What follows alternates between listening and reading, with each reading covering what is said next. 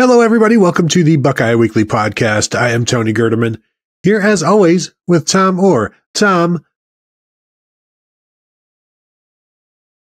how's it going? Here for the second time in like 3 hours because I got a good idea tonight, as every once in a while I do. So I thought, hey, self, you know what you should do?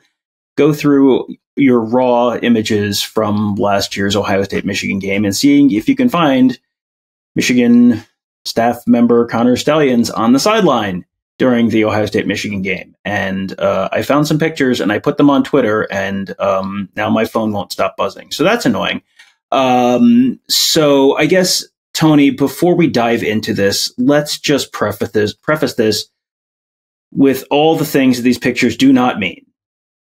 Number one, they do not mean that they are not proof of anything definitive or definitively illegal. You are allowed to steal signs in person during a game.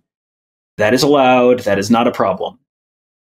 It does not mean that this is the only reason Ohio State lost the football game to Michigan last year. That is also, Ohio State coaches have apparently said that they switched up signals in advance of that game, or that it had come out somehow that Ohio State football coaches had switched up signals because they knew that Michigan was stealing signals, possibly in advance. And so they switched things up. So that does not mean that this is the reason Michigan beat Ohio State last year. Okay. Anything else that it does not mean, Tony? I want to make sure I'm covering all my bases before we talk about what it does potentially mean. No, I think you're exactly right there. It doesn't mean that crimes have been committed, NCAA violations have been committed just based on the photos that we are talking about. So yes, we've laid that groundwork. Now let's begin the show. Okay. So I'm just going to go through and I'll throw these up on the screen for you. Here's what we're going through. First photo. This is from the first drive of the game. There is Connor Stalions. He is in the hat with the white panels on the side. He is kind of the first Michigan staffer to the right of the referee, the linesman with the L on his shirt.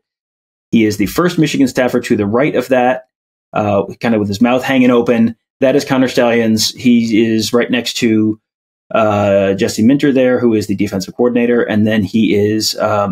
that is Jim Harbaugh. They're a couple spots away from him. So that's just there he is. It's the first drive of the game. He's standing right there on the sideline, right next to the, pretty high profile coaches. Next one. This is, I believe, later in that same drive. This is a picture of Marvin Harrison making a sideline catch. I believe it was ruled incomplete. That really is not the point right now.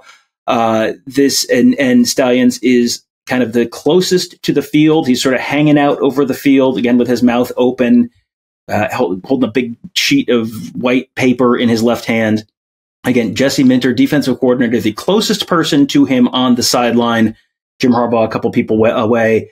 But, what's telling to me about these, Tony, is that the closest person on earth to defensive coordinator Jesse Minter is Connor Stalions, which is kind of interesting if the assumption is Connor Stalions has, figured out Ohio State signals in advance and is communicating them to someone. The person who would be communicating them to when Ohio State has the ball would be the defensive coordinator. So he's the closest person to the defensive coordinator. Here's just a little bit more of a zoomed in version of that photo. It's the same photo, just a little closer, cropped in. And I will apologize that it's a little out of focus and grainy. I will tell you, at the time, I was not taking a picture of Connor Stalions. I was taking a picture of Marvin Harrison. So a lot of these are a little grainy and a little in the background, but that is just a zoomed in version.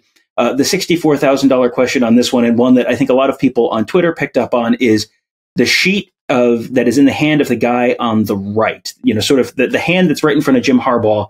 That person is holding a sheet with some kind of something on there, and it appears to be people gesturing in some way. I do not know what that says. I tried yelling "enhance" at my computer repeatedly, and nothing happened, which was disappointing based on what I've seen in the movies. But, there's something on there. There were people on Twitter who thought that was absolutely the smoking gun. They thought that was Connor Stalions holding it. It is not Connor Stalions holding it. I have no idea if it is a smoking gun. I don't know what it is. Someone had said it was referee signals, which I would assume that people on Michigan's sideline would know, like what the signal for holding is or whatever. So I don't think it's probably that, but I don't know what it is. And I don't feel like we need to speculate on it. We can, if people figure it out, if someone has a better shot of it, maybe that's, maybe that can be more persuasive to people. I don't want to oversell that right now. That's just, I have what I have. Again, I was not shooting that for a Connor Stalions picture at the time. The last one that I wanted to put up here, this is interesting because look, in the foreground of this picture is the guy I was taking a picture of.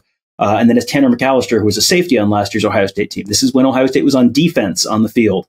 Notice who Connor Stalions is standing next to in this one? That is Sherron Moore. He was the co-offensive coordinator for Michigan last year. So while Ohio State is on on offense, he's standing next to Jesse Minter in a couple pictures. And then when I've got him in the sidelines, when Ohio State's on defense, he's standing next to Sherron Moore, who is the co-offensive coordinator at the time. So what this means to me, Tony, is not, this is not, hey, look, this is Michigan breaking the rules right here, because you are allowed to, this is not a shot of Connor Stalions or someone in the stands scouting, videotaping in advance. That's what the violation would be. I don't have that. I'm not claiming to have that. What I think these potentially do show is that, there's sort of been this idea that, it's a low-level staffer, it's a nobody, they don't even know who he is, he's right there, and he's next to the offensive coordinator when they're on offense, and he's next to the defensive coordinator when he's on defense, which tells me he's a pretty active part of this. And, this is not some nobody who they pass in the hall and don't know his name. This is someone who's, at least in these examples that I found, sure seems to be pretty involved in the game events of the events of the game. So, I think that would kind of shoot the idea that this is some low-level nobody kind of straight out of the water. Certainly shoots it out of the water when you consider he's listed as somebody who works in the recruiting department, and that you need him to be on with the offense, with the defense. Back to the diagram, I believe that is a diagram for the Macarena, so we can go ahead and put that one to bed. That one is case closed. He went to the Naval Academy, so I was thinking, is this like some sort of semaphore or something where you put the flags out to signal others? I don't think so. I could not make it out, but I don't think it was semaphore either. It's very interesting. If he was just with one of the offense, with the defense coordinator or the offensive coordinator, that's one thing, even though we all know what it is. But to be with both kind of eliminates any of the, this is just some low-level staffer. And it also, to me, would eliminate any lack of knowledge that Jim Harbaugh would or wouldn't have. This is not somebody who is unknown to him. You're not so tunnel visioned that you're not, you're oblivious to what your coaches are doing, or he's not hiding in plain sight, I guess is what I would say, on the sideline. And this is clearly something that they are invested in doing. And again, there's nothing illegal about stealing the signals from the sidelines. The question becomes, where did you get the signals? And there's been a bunch that has come out with that. But just being on the sideline like that, I think, as you said, completely eliminates the low-level staffer, eliminates the recruiting guy. Like, how many recruiting guys? And we see Mark Pantoni, Ohio State's recruiting director, general manager, on the sideline of games. He's not holding a ream of paper with who knows what on it. Like, this is not Michigan's recruiting director. This is a guy that nobody knew existed a little while ago, and now everybody knows he existed. It kind of reminds me of the thing in Independence Day where Judd Hirsch is like, well, you don't think hammers actually cost $4 million, do you? This is like some part of the hidden budget in Michigan's football program. And we're finding out more about what that budget is. But now, like, Tom, I hate to break it to you, you're not the only one with these photos. Like, you're not the only one who has photos of this. So now everybody who takes photos of any Michigan games is going to be like, I wonder what I have. And somebody may have a better image of the diagram sheet or just more and more and more of this. And the other thing we're starting to see now is some of this internet sleuthing that is going on with tracking down the Venmo stuff. And once you get into the citizen sleuthing stuff, like you are bound to find out everything. What's the Arkansas board that got Houston Nutt fired, or got whichever Bobby Petrino, HogNation, HogVent, something like that? It was there was once the Arkansas State or Arkansas message board dove into that whole thing, they managed to get a coach fired. Yeah, do not get Twitter.com attacking you. That's not a good way to live. This is something that, well, first of all, I apologize to all my fellow photographers who are not planning on digging through their memory cards tonight. And several of them got tagged in the replies to that. So sorry, I apologize. Was not trying to ruin your Monday evening. I also want to mention there are a couple's pictures where I'm pretty sure I see him in the background and he's not directly right next to someone. So this is not every single time. But those, the defensive plays, those are two separate drives, because in one of them, the sun is on his face because they're going from the north end of the horseshoe to the south end of the horseshoe because it was the first quarter. And then the next one, he's going they're going from the south end to the north end because it's the second quarter. So that was not like, oh, he was just standing next to him for 5 minutes. That was two separate drives, two separate quarters. And I don't have that many pictures of him. So I don't have 27 pictures of him on the sidelines to, be a completely conclusive encyclopedic run through every single moment of this guy's life or that guy's life during that day. Again, I was not taking pictures of him at the time. He just happened to be in some of the pictures, but it does sort of paint a picture that low-level recruiting staffer is probably a little like, when the embassy in Cuba has the cultural attaché, and that guy also has, happens to have spent some time in Langley, Virginia. There's a little vibe of that too, where it's like, I'm not sure the title on your business card exactly reflects what it is you do here. And each day we're going to find more and more out about this. Pete Thamel's going to be on it, Ross Dellinger, and you wonder how far it will go, what it will reap. But just what we've seen right now, it's hard not to make more of it, because we're trying to be responsible and just say, this is what this is. You can draw your own conclusions. Like, what's on a sheet? Where did he get all of the information that is on all of his sheets? The notebook. Where did you accumulate that? And we're seeing more information come out about, Tom, what I would consider a vast network of contacts that he has, that he apparently has, allegedly has, based on reporting. And you're getting this information.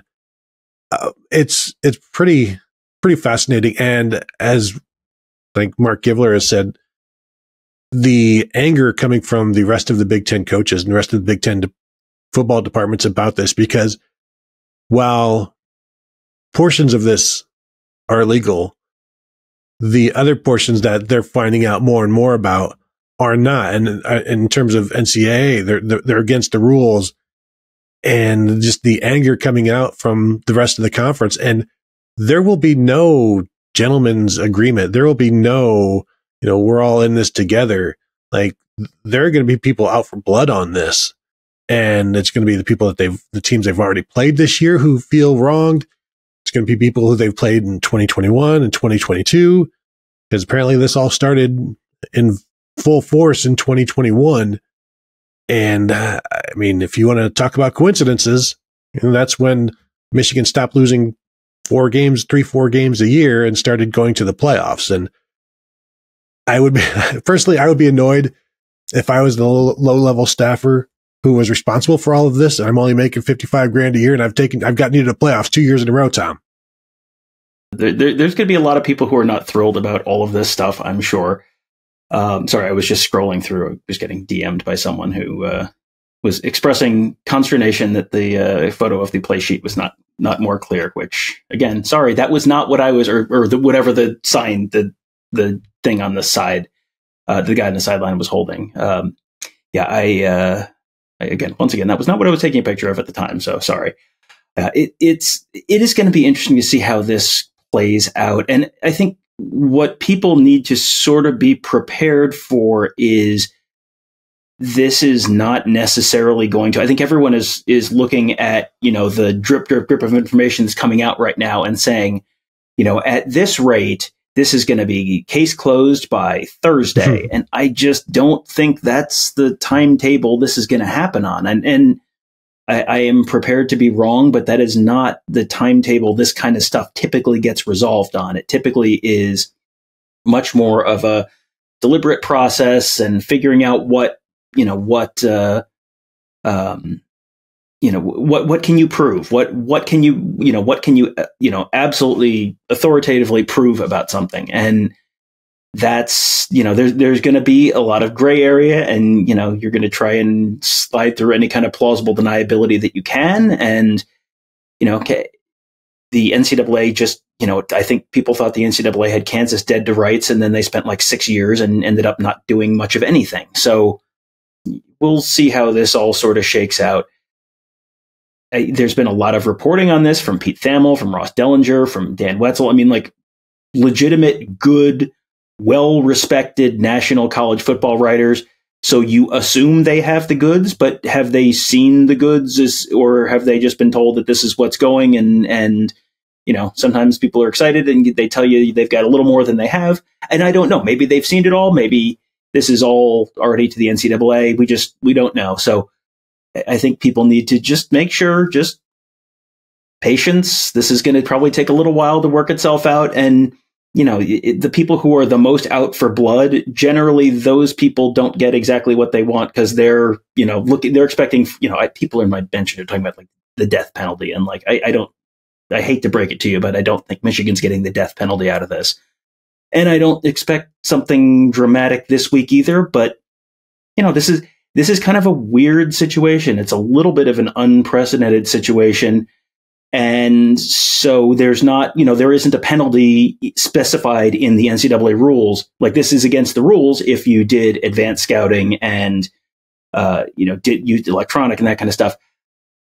But there's not a specified penalty. So that could mean they can do kind of whatever they want. And then if they do whatever they want, does Michigan appeal? And does that drag it out? I mean, there's just a lot of different stuff that still needs to get sorted out. But, even having done a show, 3 hours ago or something like this, this just felt like, okay, let's just, for the folks who are not on Twitter, bless your hearts, you're living your best life.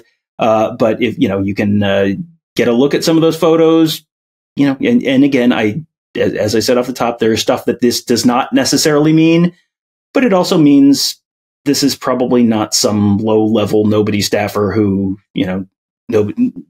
nobody knows who this guy is. That's probably not accurate either. Now, when you say the death penalty, I will just let you know that I have seen the FBI now tagged as a quote tweet for your tweet there, Tom. So they may be kicking it up a couple of levels here, and we'll see what happens.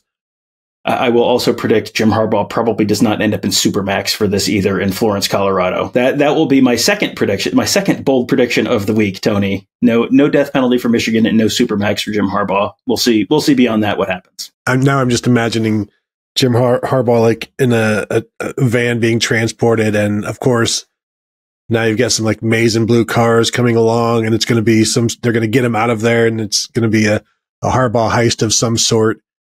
The gymnastics that Michigan folks are going through right now in terms of how they're finding the one thing that doesn't mean and that this is a criminal act or this is breaking the rules, and they're hanging on to that. They might want to wake up a little bit and just. I don't think this is going to go away, and in terms of the penalties, like you said, it's unprecedented. I have to imagine the Big Ten is angrier than the NCAA. And I have seen some people on the Michigan side in terms of like bloggers and such saying that there's no way the playoffs or no way the networks are going to allow Michigan to be penalized this season because they need them in the playoffs. people are going to watch playoffs whether Michigan is in the playoffs or not. So I don't think that will have anything to do with it. I think the more legitimate reason there won't be anything this year is because the NCAA just moves pretty slowly. But this is also a living, breathing thing going on right now. This isn't something that they're investigating from 2 years ago, because Rashawn Gary said, turned down whatever from Clemson and signed with Michigan for no money, where there's, allegations or whatever. This isn't something that is old. This is something that has been going on and was going to go on this past weekend at Ohio State, but didn't because Connor Stalions was suspended and his vast network allegedly didn't show up to the game on either side of the field, where apparently they had, somebody had tickets purchased for both sides of the field. So this is something that is present day and it's happening right now. And this has never happened before. So I would be surprised if there is a commensurate never happened before type of punishment, but I don't think it'd be uncalled for. Yeah, I think it's all going to come down to what can they prove. And that is always the case with the NCAA. And one of the issues the NCAA runs into in cases like this is that they don't have subpoena power. So you're kind of relying on, in a case where it's a booster, let's say it's a case from 15 years ago and it's a booster who gives a player, a bag of cash. And so you need someone to talk about that and testify to that this happened, because, the player is not going to get a receipt from the booster nor vice versa. There is not going to be a paper trail. There is not, and they don't have subpoena power to get all the emails from this, from the player or from the booster or whatever. You're kind of relying on the school to cooperate. This case, I mean, you can read media outlets speculating on which school is behind all of this, but there is information that has been turned over or is in the process of being turned over from other schools that feel they were victims of this in the past. So then that sort of maybe shortcuts some of the NCAA's issues in some of these past cases. If these schools have, figured this out, identified this, it feels like right now someone, this is not something that someone figured out 35 minutes before they released the information and this whole story broke. This is something that someone recognized a while ago, went back, figured out who it was, probably documented it in some way. I assume that's that video or photos or whatever that are going to document some of the stuff going on in the stands, perhaps. Supposedly, according to the Pete Thamel report, there's a school that found the seat that was sold to Connor Stalions in one of these games, and there is a person sitting in that seat holding a phone pointed at the sideline for the whole game. As you can sort of collect that information, that ends up building your case a lot stronger. And, that might make this something that is not a 6-year Kansas, no real result kind of investigation, because a lot of the work may have been done in advance. And, as you said earlier, that these are the pictures that I found. Who knows what else is out there? I mean, I have pictures. I will sometimes shoot pictures of like wide shots of the stands. So theoretically, could I have someone in one of those shots at some point? Maybe. I can tell you, after spending a whole night going through pictures from one game, I'm not interested in going through pictures from every single Ohio State game the last couple of years to find wide shots of the stands just on the off chance that someone's sitting there. But who knows? I am not the only photographer down there on the sideline, so who knows what else will show up there? What else will show up in the TV copies? I know there was a TV copy that showed up of a play somewhere where he was talking to Jesse Minter, it looked like, on the sideline. Mm-hmm. Is that right? Yep. Yeah, talking to Jesse Minter, and then a play gets blown up in the backfield. And just a total coincidence, I'm sure. Likely it was, because Ohio State's running game last year was not great either. But the fact that, like, in game, you can't use any electronic equipment to send signals in terms of stealing signals. And so this is what I said whenever we started talking about this last week or a couple of days ago. I wouldn't be shocked if we see Stalions on the sideline relaying information to the coordinators, whoever's calling the plays, because then you can get away with it. You can get away with that portion of it. But it's how the signals, the information about the signals, how that was acquired. And that's where we're talking about the buying tickets for multiple Big Ten games over the last 2+ years, 3 years. But I've seen folks on the Michigan side saying, well, he's not going to those games, so it's not really a Michigan staffer that is advanced scouting. But to me, that's kind of, I don't know if that's actually a gray area, and we don't know actually who he's sending, because if you look on Twitter, if you go deep enough, there you can put some connections there, and it's unsubstantiated right now, so I don't want to get into that. But if the Michigan staffer is buying these for the express purpose of getting that information, regardless of who is doing it, like, why else is he buying these seats, Tom? Is this for Make-A-Wish? I mean, is this, you just leave it for Elvis, like Jerry Glanville used to do? Like, you're buying these to have people use them to spy on the opponent's play calling.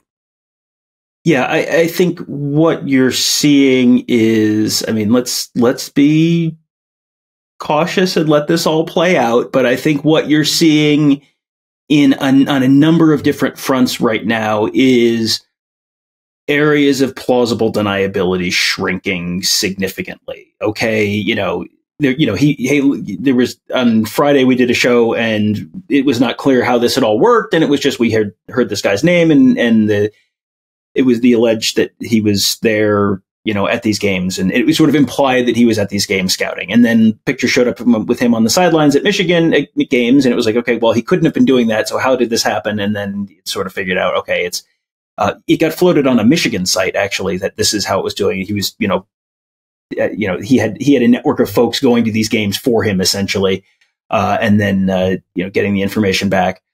And, so that sort of takes that level of plausible deniability, like, oh, no one knew anything about anything.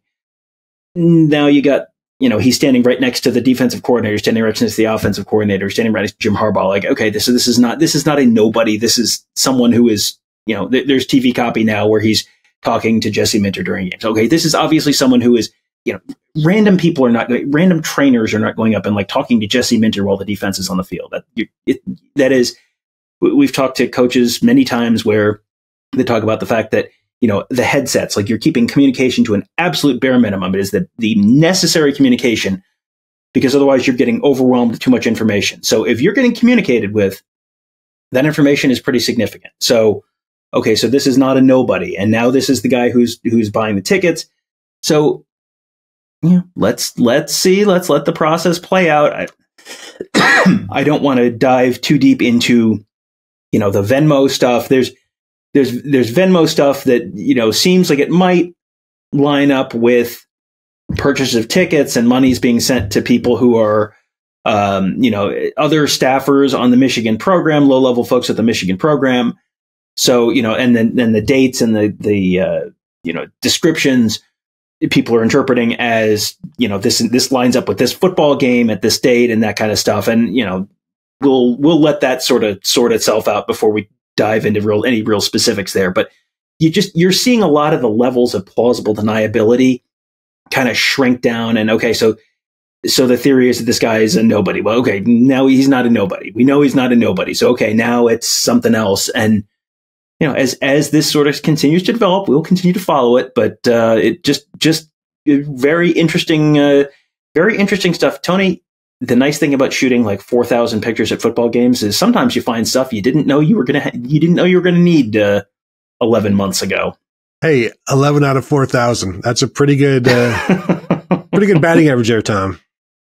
I'm going to be interested to see whether other folks have stuff that corroborates this. Because I'm guessing that now that I did this, I'm going to guess other folks are probably going to do the same thing, and other games too. Is he standing next to the offensive and defensive coordinators at the Penn State game? That would be interesting to find out. Is he standing next to the offensive defensive coordinators at the, I don't know who they play last year, at the TCU game like that? Yeah, it'd be interesting to find out. So yeah, we'll keep an eye on that, but just felt like this was worth another update tonight just to kind of keep you guys all in the loop. It wouldn't shock me if there are no pictures of him standing next to anybody at the TCU game, because it doesn't. Is TCU somebody that you would go in advance scout? You know, he could be standing next to the to folks at the TCU game once he, there was a suggestion, and again, this is just a suggestion, that they struggled so much against TCU because they had not scouted TCU, because TCU was not one of the teams that they viewed as a likely college football playoff opponent. So, yeah, and that's just speculation by people online, but even if that was the case, he is also supposedly be doing some of this stuff live, which is legal, which is totally legal. That is allowed. It's the advanced stuff that's not allowed. But you could still be standing there doing, with whatever you're figuring out live. Yeah, I mean, it's his LinkedIn specialty. So, put it to good use. Before we close, not only do I think you'll see photographers going just because they're curious, but I bet you're going to have the football staffs reaching out to the photographers as well, saying, "Hey, do you have anything?" And also, every football department has their own photographers. They're going to be pouring through everything to see, or already have. I would bet already have. Yeah, yes, but they're also probably going to be reaching out to others as well, like, "Hey, do you have anything?" And like I said, Tom, no offense, I don't think you're going to be the last person to have pictures of this, and I'll be interested to see how many other teams, schools, will photographers find something. So, very interesting Monday night into a early Tuesday morning for us here, and hopefully for all of you. Tom, anything else before we go? No, I think that's that'll cover it for now, and then just be interested to see where this all goes. Michigan thought they had a bye week this week. Turns out, no. Still plenty of action going on. So that will do it for us. Want to thank you all for joining us. Plenty of talk about this over at BuckeyeHuddle.com on the message board. If you become a member, you can take part in that. Of course, continue to find us at YouTube.com/BuckeyeHuddle. Hit the button to like us. Hit the notification to thumb us. All of that good stuff. So I want to thank you all for tuning in, and we'll talk to you guys later.